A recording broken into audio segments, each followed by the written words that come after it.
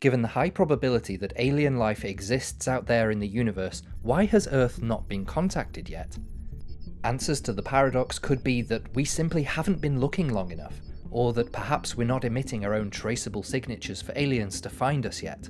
There are more sinister theories out there though, such as the Dark Forest theory. In the book, the professor states that there is no way of knowing the intentions of other alien species. Even if the life out there isn't hostile, it would still be existing in a universe with limited resources, increasing the likelihood of conflict with others who also need to use those same resources.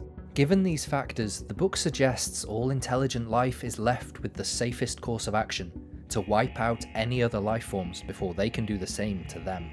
As such, it may be beneficial to most civilizations to simply sit out there like many other benevolent forms of life, all hiding themselves in the forest in fear.